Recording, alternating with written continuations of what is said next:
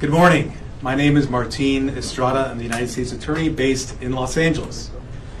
We're here today with our law enforcement partners to announce federal criminal charges related to the death of the actor Matthew Perry. Following Mr. Perry's death in October of last year, law enforcement, my office, and our partners represented on this stage began an in-depth, wide-ranging investigation. That investigation has revealed a broad, underground criminal network responsible for distributing large quantities of ketamine to Mr. Perry and others. This network included a live-in assistant, various go-betweens, 2 medical doctors, and a major source of drug supply known as, quote, the ketamine queen. We charged 5 defendants in this matter. These defendants took advantage of Mr. Perry's addiction issues to enrich themselves. They knew what they were doing was wrong. They knew what they were doing was risking great danger to Mr. Perry, but they did it anyways. In the end, these defendants were more interested in profiting off Mr. Perry than caring for his well-being. I'm going to talk about the indictment, the allegations, and the charges in more detail. On October 28, 2023, Mr. Perry was found deceased in his home. An autopsy was conducted following his death. That autopsy showed that he had died due to the acute effects of ketamine. Ketamine is a controlled substance. It has some legitimate uses, but it is also used illegally. It is used by people seeking to disassociate from reality. It can cause serious health effects, serious health problems, including loss of consciousness, including spikes in blood pressure, and including respiratory issues that can deprive the brain of oxygen. For that reason, it is a drug that must be administered by medical professionals, and the patient must be monitored closely. That did not occur here. This investigation focused on who supplied the ketamine to Mr. Perry. As many of you know, Mr. Perry struggled with addiction in the past. And on many occasions, he sought help for his addiction issues. The investigation revealed that in the fall of 2023, Mr. Perry fell back into addiction, and these defendants took advantage to profit for themselves. The 2 lead defendants in this case are defendants Salvador Plasencia and defendant Jasvin Sanya. First, I'll talk about defendant Plasencia. Defendant Plasencia was a medical doctor. He worked with another medical doctor, defendant Mark Chavez, to obtain ketamine. He then worked with Mr. Perry's live-in assistant, defendant Kenneth Iwamasa, to distribute that ketamine to Mr. Perry. Over 2 months, from September to October 2023, they distributed approximately 20 vials of ketamine to Mr. Perry in exchange for $55,000 in cash. Defendant Plasencia saw this as an opportunity to profit off of Mr. Perry. He wrote in a text message in September 2023, quote, "I wonder how much this moron will pay." He also stated in text messages that he wanted to be Mr. Perry's sole source of supply. He wrote in a text message that he wanted to be Mr. Perry's, quote, go-to for drugs. As a doctor, defendant Plasencia knew full well the danger of what he was doing. In fact, on one occasion, he injected Mr. Perry with ketamine, and he saw Mr. Perry freeze up and his blood pressure spike. Despite that, he left additional vials of ketamine for defendant Iwamasa to administer to Mr. Perry. Of course, defendant Iwamasa had no medical training to speak of. Defendant Plasencia knew what he was doing was harming Mr. Perry. He had spoken to another patient in mid-October 2023, and he told that patient that Mr. Perry was spiraling out of control with his addiction. Nonetheless, defendant Plasencia continued to offer ketamine to Mr. Perry. Likewise, defendant Sonia knew what she was doing was harming defendants and also Mr. Perry. She took advantage of Mr. Perry by selling large amounts of ketamine to Mr. Perry over a 2-week period in October of 2023. She sold approximately 50 vials of ketamine for approximately $11,000 in cash. She worked with a broker, defendant Eric Fleming, and also the live-in assistant, defendant Iwamasa, to distribute this ketamine. Sonia and the broker, defendant Fleming, saw this as an opportunity to profit off of Mr. Perry. In a text message, the broker wrote, quote, "I wouldn't do it if there wasn't a chance of me making some money for doing this." Defendant Sonia sold the batch of ketamine that resulted in Mr. Perry's death on October 28th. Officers later searched defendant Sonia's home. During that search, they found what amounted to a drug-selling emporium. They found 80 vials of ketamine, thousands of pills containing methamphetamine, cocaine, bottles of Xanax and other illegally obtained prescription drugs, and drug-selling paraphernalia including scales and ledgers. As I mentioned, the defendants in this case knew what they were doing was wrong. When they'd refer to the ketamine, they used coded language. They'd refer to it using terms such as, quote, Dr. Pepper, or quote, bots, or quote, cans. Also, defendants Placencia and Chavez, as medical doctors, knew full well this was not the proper way to administer ketamine, and they even talked about that in their exchanges.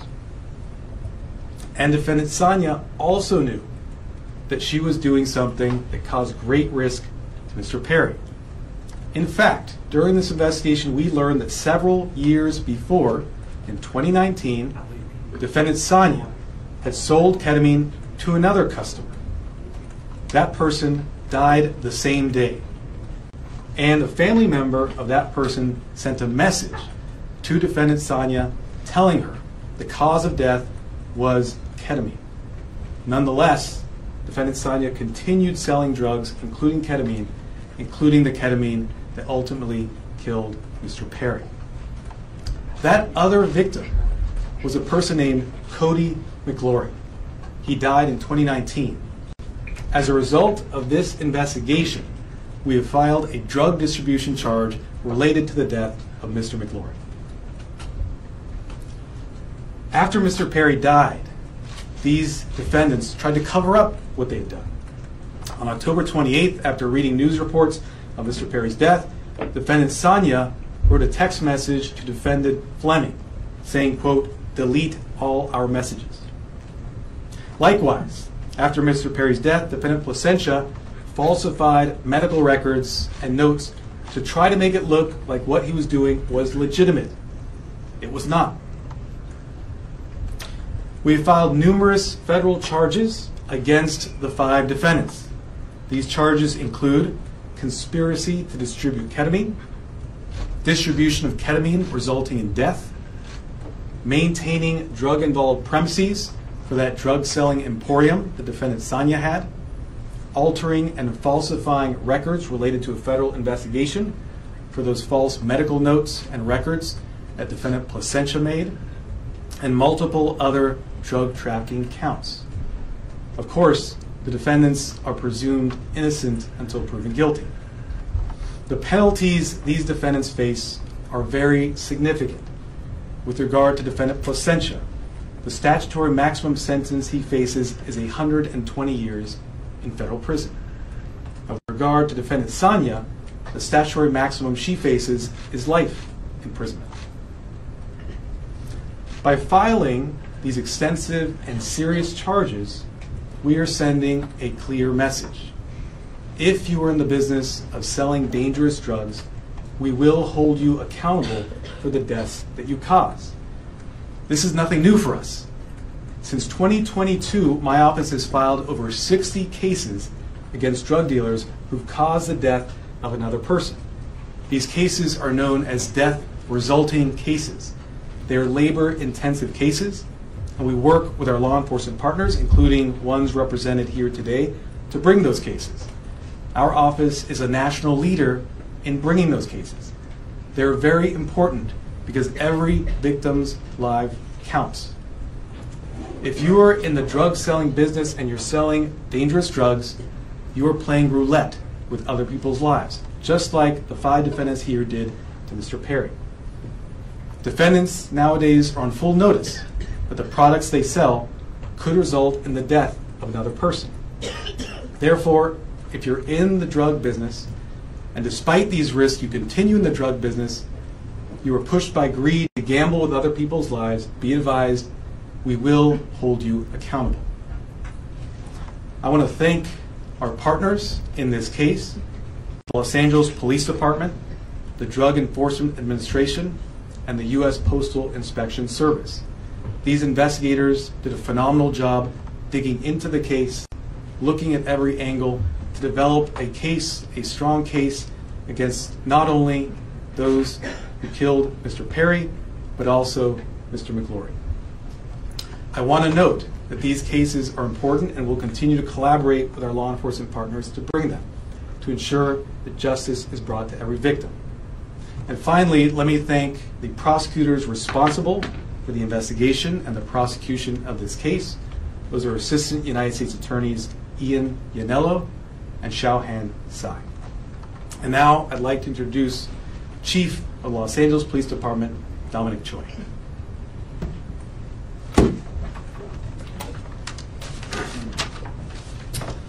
All right. Good morning, and thank you, Martine.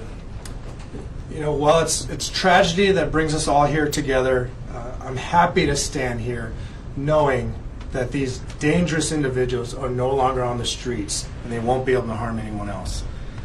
The Los Angeles Police Department and our partners here today, we're committed to investigating all cases like this, and it's regardless of someone's background or socioeconomic status.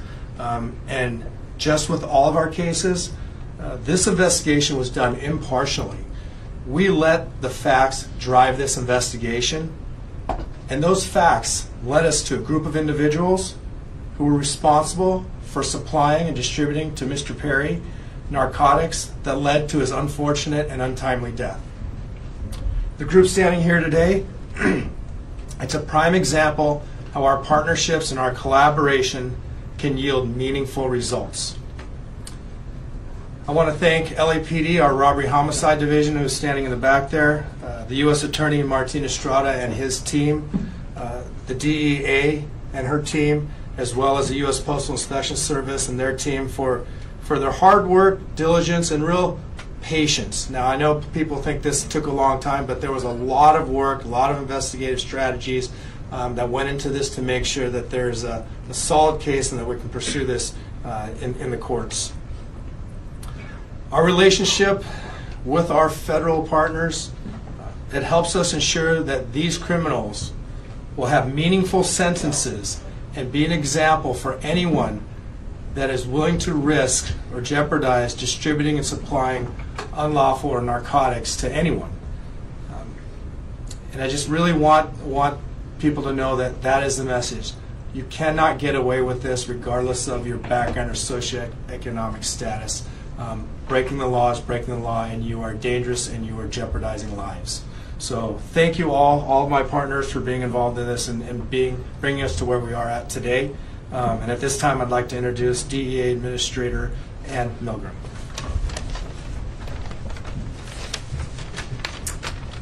Good morning. Today we announced charges brought against 5 individuals who together are responsible for the death of Matthew Perry. Each of the defendants played a key role in his death. They falsely prescribed, sold, or injected the ketamine that caused Matthew Perry's tragic death. In the United States, most forms of ketamine are only approved by the Food and Drug Administration for anesthesia. A nasal spray version is approved for treatment of depression, but only in a certified medical setting. Here, Matthew Perry sought treatment for depression and anxiety and went to a local clinic where he became addicted to intravenous ketamine. When clinic doctors refused to increase his dosage, he turned to unscrupulous doctors who saw Perry as a way to make quick money. Dr. Plasencia and Dr. Chavez violated the oath they took to care for their patients. Instead of do no harm, they did harm so that they could make more money. Without performing any medical evaluation or monitoring, they supplied Matthew Perry with large amounts of ketamine in exchange for large sums of money, charging Perry $2,000 for a vial that cost Dr. Chavez approximately $12. As Matthew Perry's ketamine addiction grew, he wanted more, and he wanted it faster and cheaper. That is how he ended up buying from street dealers who sold the ketamine that ultimately led to his death. In doing so, he followed the arc that we have tragically seen with many others, whose substance use disorder begins in a doctor's office and ends in the street. Perry turned to his street dealer, Eric Fleming, who sourced his ketamine from a drug trafficker known as the Ketamine Queen, Jasveen Sangha. The ketamine supplied by Sangha would ultimately be the dose that took Matthew Perry's life. Sangha knew that the ketamine she supplied could be deadly, since in 2019 she had sold ketamine to Cody McLaury, who died at the age of 33. But despite this knowledge, she continued to sell ketamine and methamphetamine throughout Los Angeles. Matthew Perry's journey began with unscrupulous doctors who abused their position of trust because they saw him as a payday, and it ended with street dealers who sold him ketamine in unmarked vials. The desperation that led Perry to these individuals was not met with help, as it should have been from the doctors, but instead it was met with exploitation. Exploitation by those who should have guided him toward help. This betrayal of trust is at the heart of this tragedy. Since 2023, DEA has investigated nearly 500 drug poisoning and overdose cases just like Matthew Perry's. We run a national initiative known as OD Justice, where we work with our state and local law enforcement partners to conduct investigations after someone has passed away. And it is important to note that the national model we today have in every 50 state across the United States is based on the work that started here in Los Angeles. We began this work with our partners in the Los Angeles Police Department and with other local police departments and sheriff's offices in California, in the Los Angeles area, and with the U.S. Attorney's Office. And today it stands as our national model for this critical work. Together, as part of OD Justice, we work to bring justice for the lives that have been lost and to stop others from dying. Regardless of the size or scope of a drug distribution network, the DEA will work nonstop to uncover and disrupt this illegal activity, and in this case, the deadly activity. I want to close by noting that Matthew Perry's death is not just a tragic overdose. After his 2020 book openly discussed his struggles with substance use disorder, Matthew Perry told podcast host Tom Power that he would prefer to be remembered for helping people rather than for his work on Friends as Chandler Bing. And so perhaps what has happened and the tragic details that we are discussing today can help others and save lives. I want to thank the Los Angeles Police Department, the United States Postal Inspection Service, and the United States Attorney's Office in the Central District of California for their tremendous partnership and their outstanding dedication to this case. I also have the privilege of serving every single day with the men and women of the DEA, and today I want to particularly recognize the outstanding work of our Los Angeles Field Division, as well as our diversion investigators who tirelessly worked on this case to bring justice to the victims and the families. Thank you. It's now my privilege to introduce Postal Inspector Shields.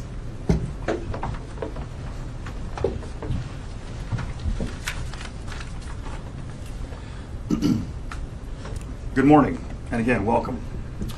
I'd like to thank U.S. Attorney Martin Estrada for his tireless dedication to protecting the residents of the Central District of California and his partnership in the Postal Inspection Service. As the nation's oldest law enforcement agency, the Postal Inspection Service has had a long, proud, and successful history of combating criminals who misuse our nation's postal system and cause harm to our employees and customers. This is our mission. In this case, our agency, in partnership with the Los Angeles Police Department, the Los Angeles Drug Enforcement Administration, and the U.S. Attorney's Office, worked to seize, search, and analyze evidence that has culminated in arrests and a dismantling of the group that is responsible for providing the ketamine and the reported contributed to the death of Matthew Perry. In this case, these individuals knowingly and willfully distributed ketamine to Mr. Perry as he struggled to overcome addiction, which ultimately led to Mr. Perry's tragic demise. Unfortunately, every day in this country, families are grieving for their loved ones lost to drug overdoses. We want these families and the American public to know that the Postal Service will not be an unwitting accomplice to anyone using the U.S. mail to distribute illegal drugs or drug paraphernalia. The Inspection Service continues to work tirelessly to rid the mail of illicit drugs, fight drug trafficking and the associated violence, preserve the integrity of the mail, and most importantly, provide a safe environment to postal employees, customers, and the American public. The Postal Inspection Service is turning the tide against drug dealers. Detecting and stopping their shipments is only the beginning. Tracing illegal drugs back to the source and shutting them down is the ultimate mission.